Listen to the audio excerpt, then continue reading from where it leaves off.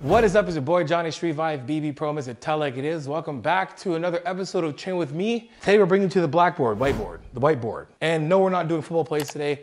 We're gonna go over why it's taking you so long to reach your goals. And this isn't a sales pitch to tell you that I got some solutions to make you get there a lot quicker. I'm just gonna get you there way more efficient. And I thought that my coaching style involves a lot of visuals, so I should probably visually show you in a diagram form of why you're not reaching your goals. Anyway, so I've brought this up before. I've kind of made this analogy of the pie chart, and I kind of want to show you what I mean by that. But if we're looking at in terms of you trying to change your overall physique. So if we're doing sarcoplasmic hypertrophy, even myofibrillar hypertrophy, if we're trying to get stronger or trying to just grow muscle, we need to be efficient doing so. So we have to make sure that our form is on point. So when we're looking at, let's erase this. Let's just say we're training chest, okay? So here is our pie chart for chest.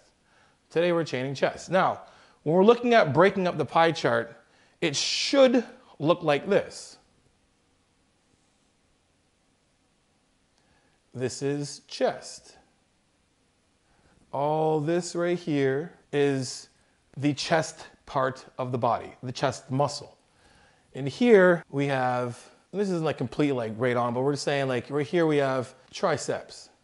Then here you got your anterior delts, and you got your, rhomboids, and then creating shoulder depression, lats, and then, from the ground, pushing into the floor, your bottom half, let's just say your legs. Because all these guys right here are to help stabilize to make sure that the load stays on the chest. That's what we're trying to do. So it would be if anything, this chart would be I don't know, 80% of what you're doing should be on that muscle and 20% should be everywhere else. That's just an analogy.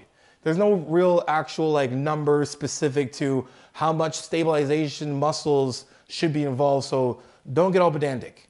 Anyway, so we're looking at this is what we should look like. This should be 20%, 80% here, and your stabilizers, 20%. And you're like, well, what is that? Why does it really even matter? Well, think about it. If we're trying to grow our physique, and if we're looking at sarcoplasmic hypertrophy, right? So the expansion of glycogen in our muscle, right? Hypertrophy, you'll get the byfactor of doing sarcoplasmic hypertrophy, you'll get stronger in a linear fashion in a sense, but you're more so trying to change the overall musculature. You're trying to change your physique. That would be more so of programming or body recomp, right? So if we want to do that, we know that in sarcoplasmic hypertrophy that we have to, sets are about 30, 45 seconds, around maybe 10 to 15 reps. You're resting for 60 to 90 seconds. And you got to train the whole muscle twice a week. All of the chest, all of the shoulder, all of the back, right?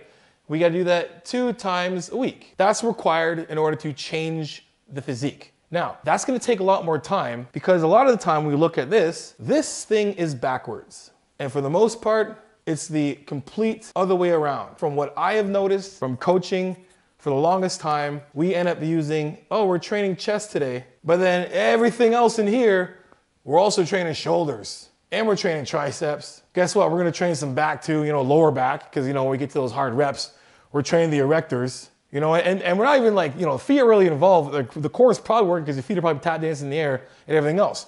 The point is that we're giving all the stabilizing muscles, those muscles that are there to help the main muscle, all the attention. And this guy, where we're trying to focus on, I want to build a bigger chest. I need to look bigger. I got a show coming up, in a year, and I want to build my chest. And we got this kind of formula going. Well, it's going to take you a longer time to build your chest with or without enhancements, period. Just if you didn't know, a lot of things we talk about, I actually break down even further in my free training series that you can find in the description below. I go over the most common mistakes that people are doing today, right now in the gyms. So guys, hit the description below and get part of that free training series. Now back to the show. The fastest point from A to B is a straight line. This form is your straight line. Now we can say the same thing for myofibrillar hypertrophy as well too. You're trying to get stronger. You want to build your chest and get your chest stronger because you're doing, I don't know, a powerlifting meet. And you're spending more of the time training your shoulders than you are your chest. And guess what happens when we start putting the bigger load? Because if we're training, say we're training chest and we're training chest here, and we want to get to a 1 rep max, or we're training, 75% of our 1 rep max in sarcoplasmic hypertrophy, and we got a pretty good load going on, but the load isn't on the muscle it should be, it's on the shoulder and triceps. Guess what? Now my shoulder's starting to hurt. My elbow's starting to hurt. Why? Well, it's because we got this thing flipped around. Easy examples too. How about like, legs? People say, man, I'm quad dominant. I hear that all the time. I'm quad dominant. No, you're not. You're just not squatting properly. You're giving all of your hamstring and glutes to your quads when you're trying to do glute movements. I'm squatting, but my quads are taking all of the load. Well, you're not squatting properly. We know that when we're squatting with hip and knee flexion, we're gonna get the most amount of activation in our glutes on the way up. So those who are like quad dominant, probably doing one of these things. You're probably, I need to train glutes today. Or like, for women, I'm doing a show, I'm doing a bikini show. I gotta train, I need to grow my glutes for next season. Or just any woman or man that just doesn't wanna have a flat butt. I need to get my butt bigger. It looks better in jeans. So you go and train, and all of a sudden you're training glutes today, squatting and everything else, and some reason quads gets the entire, all of it. Like all of it. Quads, don't forget lower back, right? Don't forget, the neck. When you're doing, when the bar is on your neck like this, and you're doing this when you're trying to get up, let's say neck, the entire neck. I'm making a little bit of a joke here, but it's serious. You see this every day, and I guarantee whoever's watching this, they're like, guilty.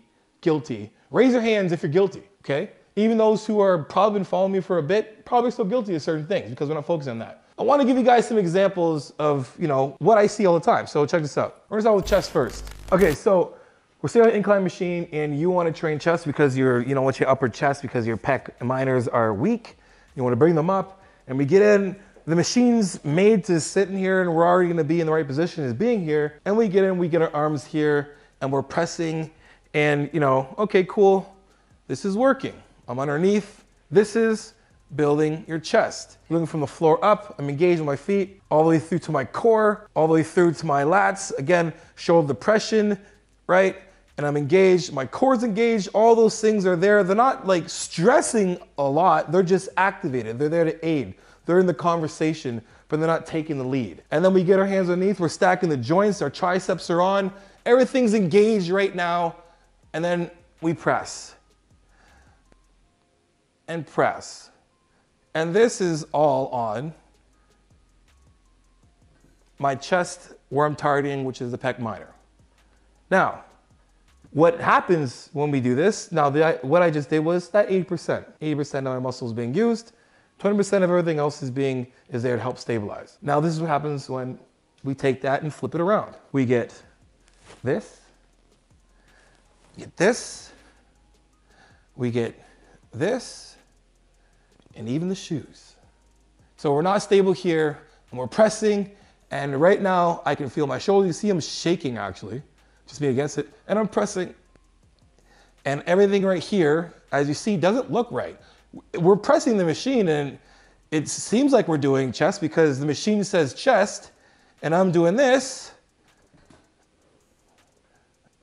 And these are not exaggerated reps. I see these reps all the time, or we'll get one of these reps. And then the hard rep comes in, and our back comes off, and we're here and here, and then, oh man, whew, that was a really good, man, that was a good set. Oh, my shoulder hurt. We get that, right? Obviously, that happens. There is your switch. How long is it gonna take you to get to your goals, or better yet, how many exercises like that is gonna take before you start injuring yourself? And guess what? Now you're off the gym, and your goals are that much more postponed because you're not thinking about form. So let's look at back from that 80% all back, 20% stabilization. So we're here, we got the weight over top. Hands are right in there. We're not grabbing with the fingers. Setting ourselves up straight. Tight core, core's engaged. A little bit of that shoulder pressure right away. Heads up, straight. And we pull the elbows down, squeeze the elbows up, engage the core where we go, and we're up.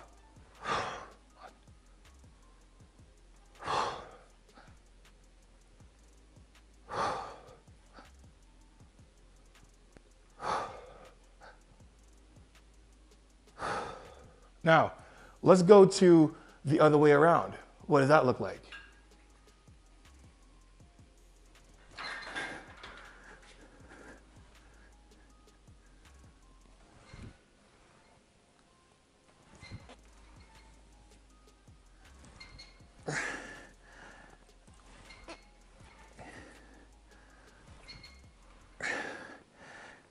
my biceps and my forearms starting to hurt.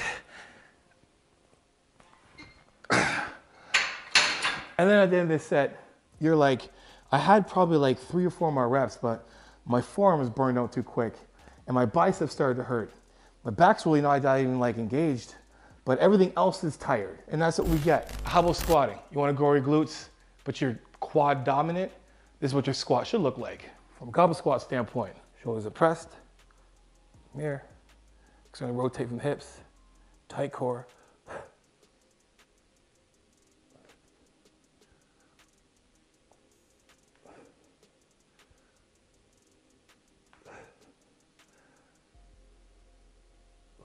Now, I'm quad dominant.